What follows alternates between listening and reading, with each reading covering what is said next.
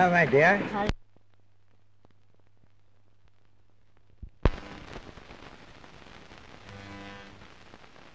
Before the Rommel attack, which in its early stages was decisively beaten off, with heavy enemy loss at work clearing an enemy minefield.